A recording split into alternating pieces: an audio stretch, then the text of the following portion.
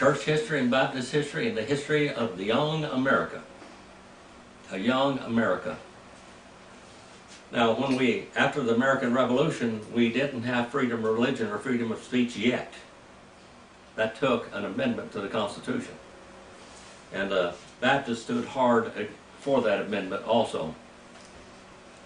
Now let's go on here and read a little bit further. The mercenaries sent over from Germany by Great Britain to fight the Americans were the soldiers of the Roman Catholic Prince Frederick II, Landgrave of Hesse-Kassel. This prince, says Lowell, was the Catholic ruler of the Protestant country. He was a Catholic ruler of a Protestant country. His first wife had been an English princess, the daughter of George II. She had separated herself from the Landgrave on his conversion to Catholicism and returned to Hainaut with her precious son. This is history now, boy. This really comes up in history. The boy goes back later. Frederick had led a merry life at Cassel. He had taken to himself cast-off mistress of Due de Bouillon, but he set up no pretensions to fidelity, and he said he had no more than 100 children. A French theater with a corps de ballet was maintained. French adventurers with good letters obtained a welcome and even responsible positions of state.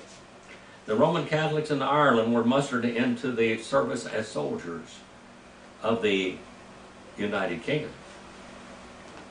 The methods used by the priests and others to induce them to enlist in the army were very interesting.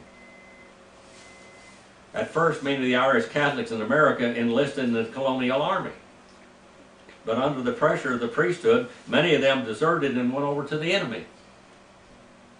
Well, when you say, you're going to go to hell if you don't do this, I mean, that really scares people, doesn't it? In reply to Dr. Shea, a Roman Catholic author, which I have over there someplace, he was real famous, he said the Catholics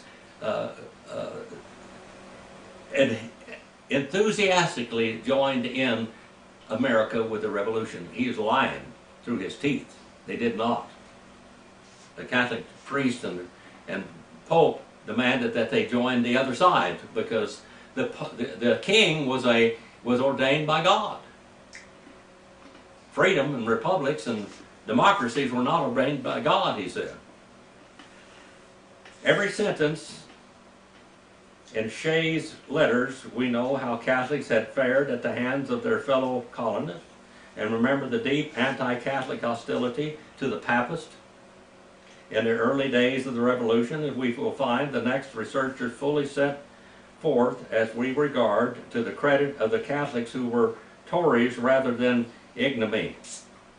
Think of how they were reviled, even in Pennsylvania, where alone their rights were recognized by law, and think if possible that all would ally themselves with the haters of their faith. Just as probable that Catholics in our day would do so with the church burners in 1844, or the know-nothings of a later period of time. That's political know-nothings.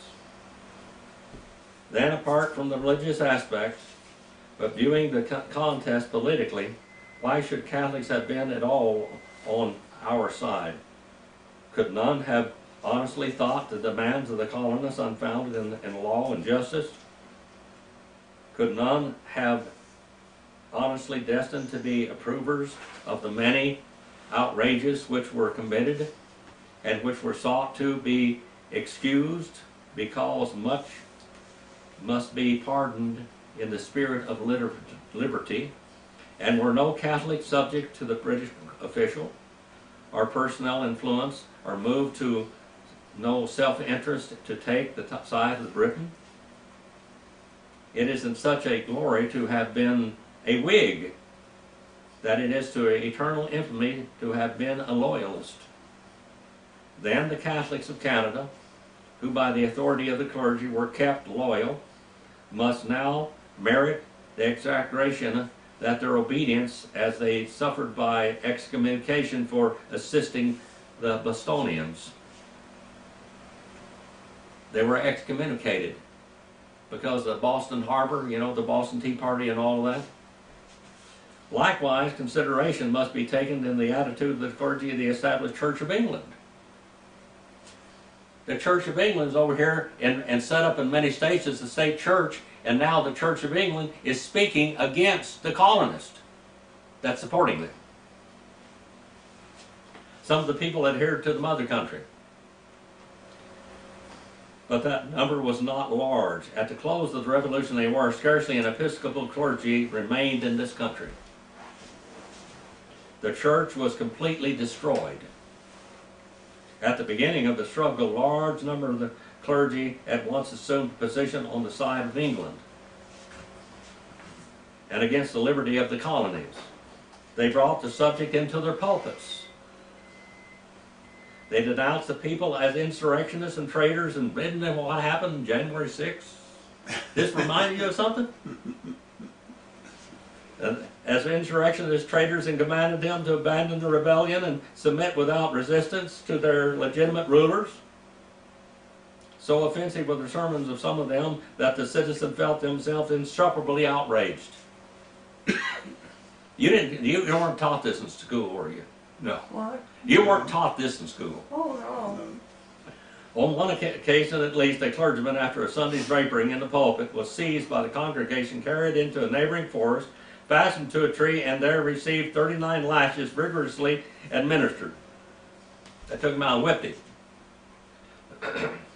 And another, to avoid the like fate, carried his pistols into the pulpit, and laying down the side of his prayer book in the presence of the assembly, told the congregation that he should proceed with the service, that England had a right to govern them, and that he would read all the prayers for the king and the royal family and the government, and that he would shoot any man who attempted to restrain him.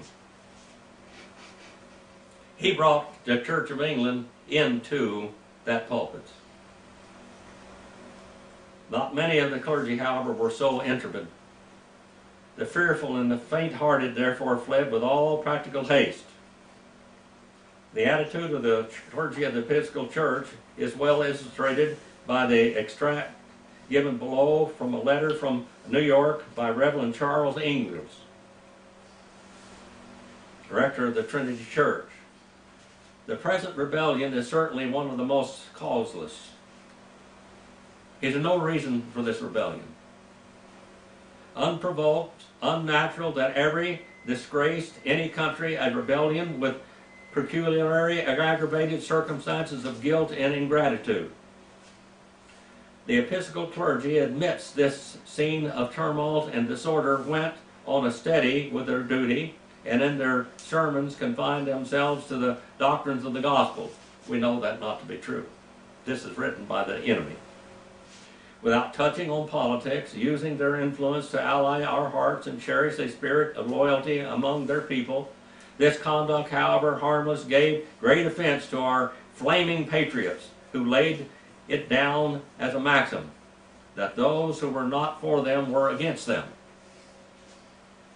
Thus matters continued. The clergy proceeded regularly in their discharge of their duty, where the hands of violence did not interfere, until the beginning of the last of July, when Congress thought proper to make a explicit declaration of independence, by which all connection with Great Britain was to be broken off, and that the Americans released from any allegiance to our gracious sovereign. The only course which the clergy could espouse was to suspend the public exercises of their religion and function and shut up their churches. This was accordingly done. It was very remarkable that although the clergy of these provinces I have mentioned did not, and indeed could not, consult each other in the interesting occasion, they couldn't communicate in different places, but they all shut down the churches at the same time. Surrounded by the patriots were the Tories, opposed by foreign armies, yet they had friends in England. The American war was conceived in injustice and nurtured in folly, and that it exhibited the highest moral turpitude and depravity, that England had nothing but victories over men struggling in a holy cause of liberty, and defeats which filled the land with mourning of the loss of dear and valued relatives slain in a detested and impious quarrel. Why? History repeats itself, doesn't it?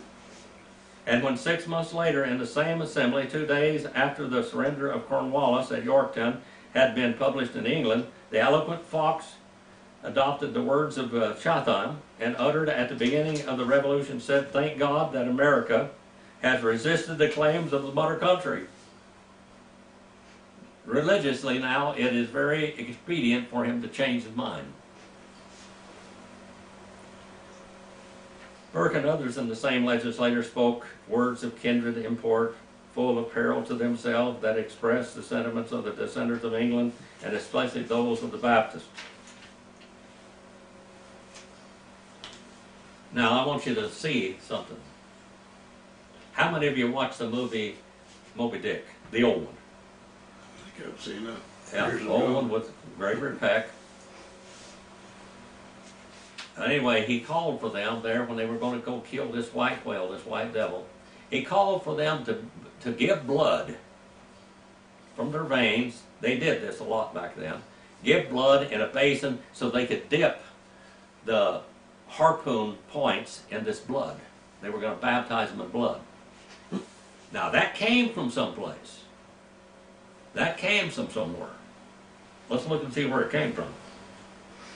When Robert Hall, the future eloquent preacher, was a little boy, he heard John Ryland of Northampton, a man commanding his influence among the Baptists, say to his father, "If I were Washington, I would have summoned all the American officers, and they would form a circle round about me, and I would address them and would offer a libation in their own blood."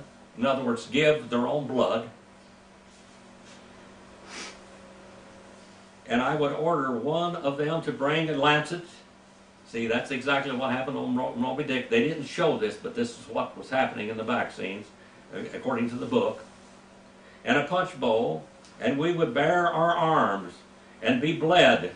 And when the bowl was full, when we all had been bled, I would call on every man to consecrate himself to the work of dipping his sword in the bowl, and entering into solemn and covenant engagement by oath, one to another, that we would swear by him that sits upon the throne and live forever and ever, that we would never sheath our swords while there was an English soldier in arms in America." These were Baptists.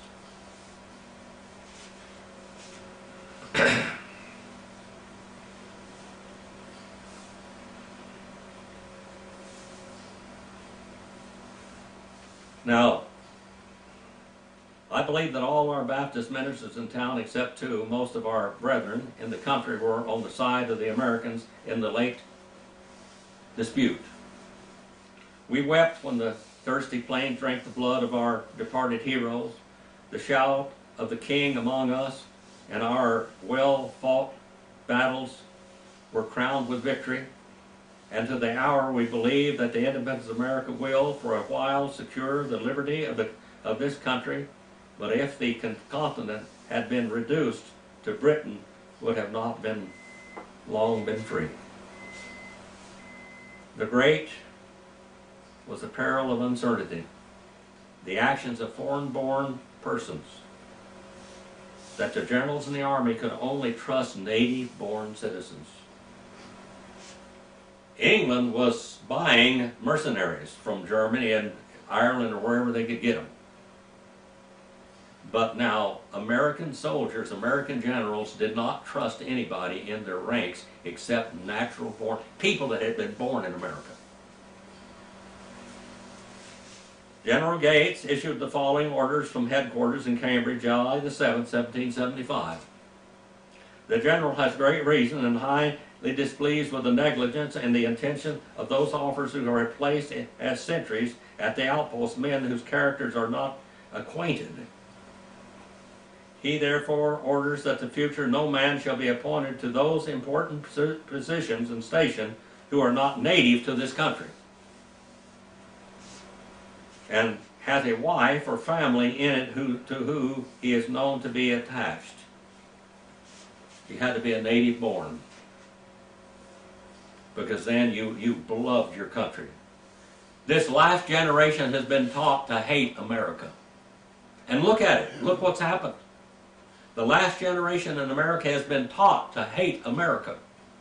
And this woke system that's adhering to this, what we might call administration, is teaching people that America is a wicked, wicked, wicked nation. And yet, why is everybody wanting to come to America if it's so wicked? Well, here's where it all started now. This order is to be understood as a standing one, and the officers are to give obedience to it at their own peril. If they don't do this, they're going to be in danger. The next day the general gave orders for the enlistment of men as follows. You are not to enlist any person who is not an American born,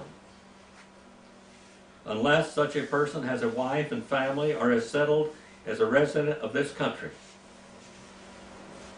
After the great conspiracy in the life of Washington, the life of the Guard was reorganized on April 30th, 1777. General Washington was then at Morristown, New Jersey. He sent to the commanders the following confidential letter. Sir, every person up there in Washington, D.C. ought to swear allegiance to America. If they won't swear allegiance to America, they shouldn't be there. If they won't put their hand on an American Bible and swear allegiance under God to this country, they shouldn't be there. Sir, I want to form a company for my guard. In doing so, I wish to be extremely cautious, because it is no more than probable that in the course of my campaign, my baggage, my papers, and other matters of great public import may be committed to the sole care of these men. These are the marching orders. These are the battle plans. This being promised, in order to impress you with the proper intention in the choice, I have to request that you will be immediately furnish me with our 4 men of your regiment,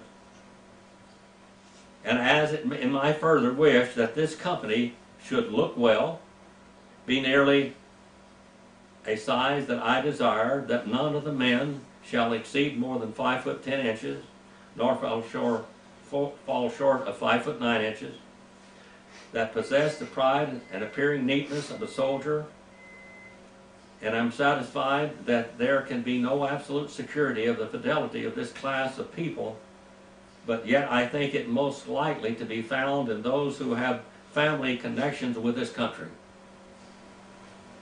You will therefore send to me none but natives, American born. This is George Washington. You ever read this in church? Did you ever read church history to you? No, they didn't do it. No way. We need to teach this in all of our pulpits, and every man in America running for office ought to adhere to these principles. There was a reason why an American president was supposed to be native born, wasn't it? There's a reason for it. Yeah. I must insist in making the choice that you will give no intimation of my preferences for natives, as I do not want to create any invidious distinction between them and the foreigners. December the 14th, 1896. These statements give a good insight into the perils which surround the Americans in the period of the Revolutionary War. They were surrounded with enemies from within and without. The 5th column from within, and now what's happened to us today? The enemies are our lawmakers. Something's wrong. The most careful watchfulness was demanded. The reason why I'm teaching this is so you won't repeat history again. We had to go through this once, you know. Only patriots should be trusted.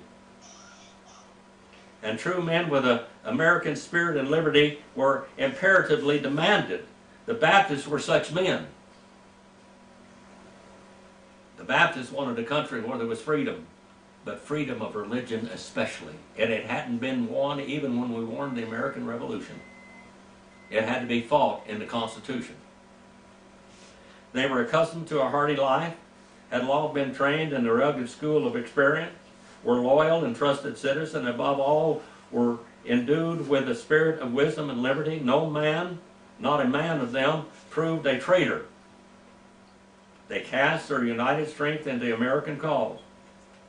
The Baptists were the first among the first of the religious bodies to recognize the authority of the Continental Congress. Warren Association of New England recognized the Congress as the highest civil resort. A convention in the county of Suffolk at this time, the head of the Massachusetts gave countenance to the Congress in these words: "This county, confiding in wisdom and integrity of the Continental Congress, now sitting in Philadelphia, will pay all due respect and submission to such measures as may be recommended by them to the colonies for the restoration and establishment of our just rights, civil and religious." These resolves were carried by Bacchus to the Continental Congress and were as follows represented by the Warren Association. The Warren Association is a Baptist association, by the way. That's a Baptist association of churches. To the honorable delegates of the several colonies in North America met in the General Congress in Philadelphia. Honorable gentlemen, as the Anti-Pedal Baptists and Anabaptist churches in North and New England, and most heartily concerned with the preservation and the defense of our rights and privileges of this country, are deeply affected by the encroachments of the same, which have lately been made by the British Parliament, and are willing to unite with our dear countrymen vigorously to pursue every prudent measure for relief, as we may leave in that, as a distinct denomination of Protestants, we conceive that we have equal claim to charter rights with the rest of our fellow Baptists and subjects, and yet have been long denied the free and the full enjoyment of these rights as to the support of religious worship. They were not allowed to do this. The last one I told you, where that 65-year-old man was carried off in prison for preaching the gospel. That's all. Therefore, we, the elders and brethren of the 20 Baptist churches, met in association at Medfield, 20 miles from Boston, September 14, 1744, have unanimously chosen and sent into you the Reverend and beloved Isaac Bacchus as our agent, and to lay our cause in these respects before you, and otherwise to use all the prudent means he can for our relief.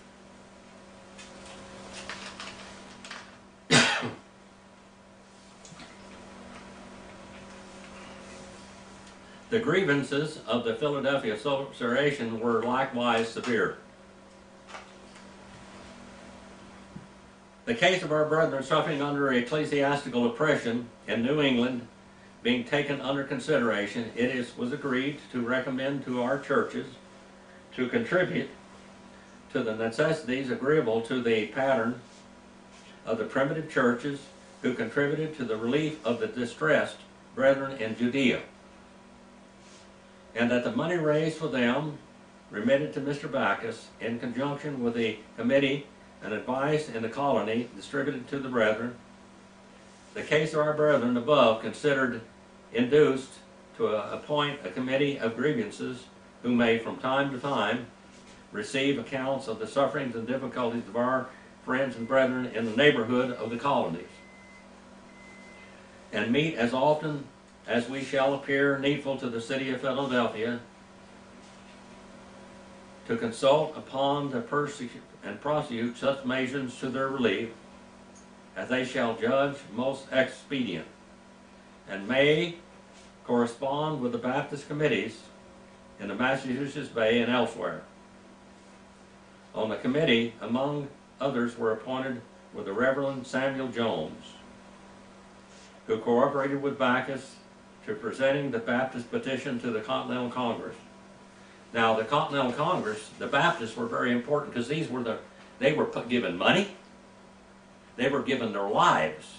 They were giving their estates for the American Revolution. These people were putting it all on the line, just like those that signed the preamble to the Constitution, John Hancock, etc. They all put their whole lives and their families' lives on the line.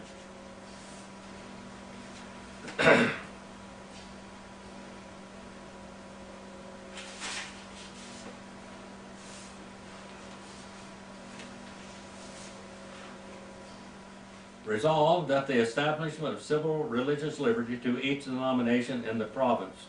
They're asking for all religious liberty in every colony, that they will have religious liberty, that they won't have to pay taxes to a preacher they don't support.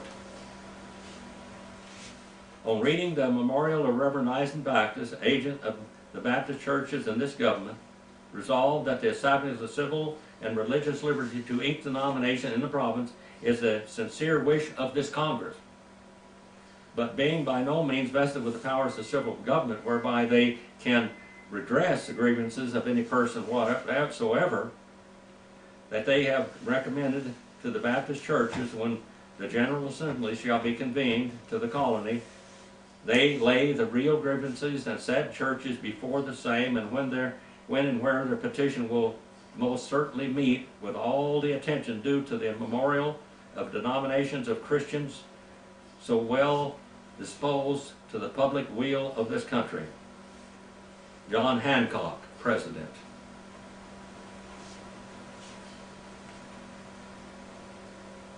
There's an extract from the minutes by Benjamin Lincoln, Secretary. The first colony to take official stand against Great Britain was Rhode Island. Guess what's in Rhode Island? That's the first religiously free colony in America. It was a Baptist colony, basically, but you could believe anything. You didn't get taxed and didn't support any Baptist church. It was 22 days before the Virginia acted. However reluctant other portions of the continent may have been to certain ideal to a final separation from the mother country in this colony, the desire for absolute independence was already early conceived and steadily followed. The democratic character of Rhode Island enabled the legislature. It was a democracy, remember. This is a Baptist free colony. It was a democracy. Represent fairly and fully the will of the people, and their will was, at all hazards, to preserve that charter, albeit at the expense of the former loyalty. They had a charter really allowing them to have religious freedom there, but they would lay that down and everything. They already had a religiously free colony. If they joined the rebellion or the colonies in rebellion against Great Britain, they would lose that charter. But they thought it more expedient to stand with the colonists than with the charter they had.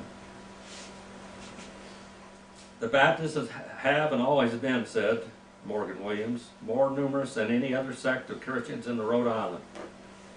2/5 of the inhabitants, at least, are reputed Baptists. The governors, deputy governors, judges, assemblymen, and officers in civil and military are all of that persuasion. The first work of Rhode Islanders after the incorporation in 1640 was to make a law that every man should submit peaceably to civil government in this colony, shall worship God according to his own dictates and of his own conscience, without molestation. The date of the withdrawal of the colony from Great Britain was May the 4th, 1776. This is before July the 4th, okay? 2 months before the adoption of the Declaration of Independence. The following recital of the misdeeds of George III is included in this act. Whereas in all the states existing by compact, protection and allegiance are reciprocal, the latter being only due to consequence of the former, whereas George III, King of Great Britain, forgetting his dignity regardless of the compact, most solemnly entered into, ratified, and confirmed to the inhabitants of this colony by his illustrious ancestors, up until late, fully recognized him and entirely departing from the duties of the charter of a good king. Instead of protecting, is endeavoring to destroy the good people in this colony.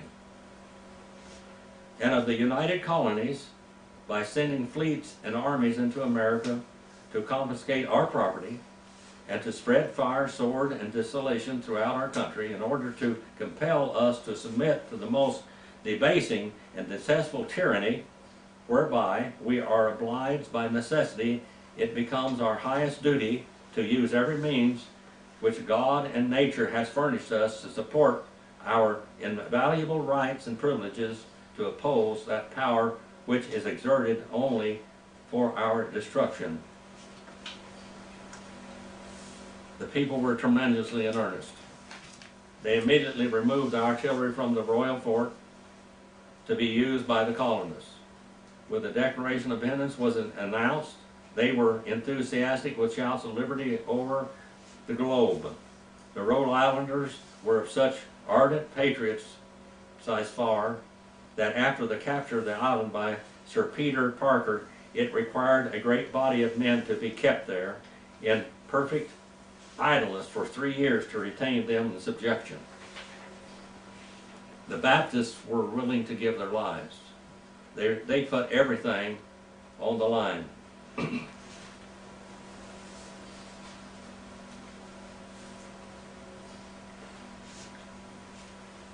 The Baptist of South Carolina likewise took a noble stand. Richard Furnham, a young man, was pastor in Charleston. He was an ardent advocate of the rebellion. Everywhere, on stumps and in barns as well as in pulpits, he preached resistance to Britain, pursued by the Tories, and a young Furman fled to the American camp. And there, by his prayers and eloquent appeals, so reassured the patriots that Cornwallis is said to have remarked that he feared the prayers of this godly youth more than the armies of Sumter and Marion. He feared his prayers more than the armies. The colonists did not decide on a final resistance to England until 1776. The Baptists in 1775 anticipated an action by a year. In a memorial in the House of Burgess, soldiers were promised the overthrow of the established suggestion that the parity of all ministers be requested.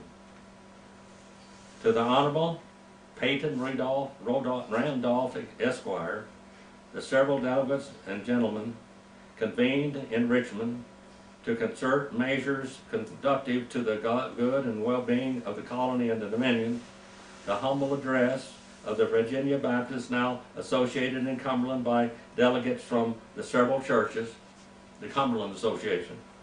Gentlemen, at the convention, while you are in pursuit of important trust reposed in you, and acting to the guardians of the rights of your constituents, and pointing out them to be read, and freedom must needs afford you exalted satisfaction to find your determinations and only applauded but cheerfully complied with by a brave and spirited people. We, however, distinguish from the body of the countrymen by accolades and sentiments of a religious nature, do nevertheless look upon ourselves as members of the same commonwealth, and therefore, with respect to the matters of civil nature, embarked in this same common cause.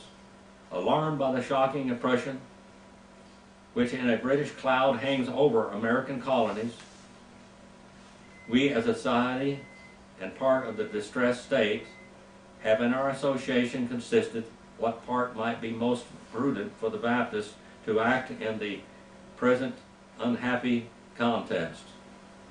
After we had determined that in the same cause it was lawful to go to war, and we also for us to make the military resistance against Great Britain in regard to their unjust invasion, tyrannical oppression, and repeated hostilities toward America.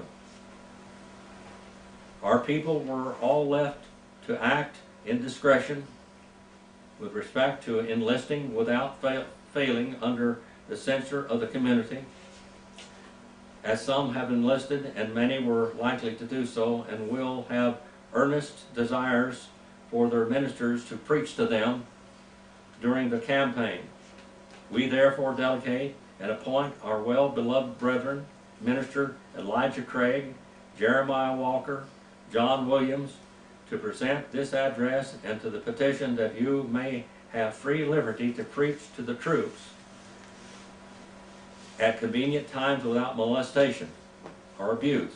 And we are conscious of their strong attachment to the American liberty, as well as their soundness in the principles of this Christian religion, and great usefulness in the work of the ministry, as we are willing that they may come under your examination as ministers you may trust. We conclude that our earnest prayers to Almighty God for His divine blessing on your patriots' laudable resolves for the good of mankind and American freedom, and for the success of our armies in defense of our lives, liberties, and properties, etc. The 14th of August in 1775, a whole year before. Now it goes on how that the Baptist preachers went out there. John Gano, remember that name, John Gano. John Gano preached to George Washington. George Washington was converted and baptized while in the war. These men went in there and they fought alongside these generals and these men. They did more than was called upon them to do, because they were fighting more than just liberty from Great Britain.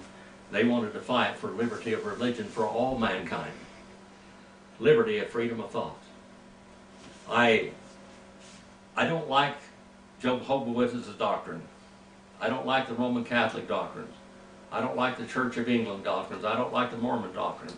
But I believe they ought to be able to preach these doctrines as freely as we do. And that's what Baptists died for. We never go with a sword and convert a Mormon or a Catholic or a Church of England. We never go with a sword to convert them. That's anti-God and anti-Bible. But we have fought and we have proclaimed the Word of God in its purity to all of these groups. But we leave them to be to their own conscience, because they will answer to God, not to us. They will answer for what we preach to them, because once you heard the truth, you're reliable. You're liable for it. Father, we send this message out again, that it might bring honor and glory to you and your Son and to your churches that have been down to the age and what these men stood for and fought for, so we might have religious liberty today. Father, please help us hold on to it and remember that freedom costs a lot all the time. Freedom is hard to keep, and freedom must be fought for every day. It's just one step away from tyranny. Father, please forgive me where I fail you. In Jesus'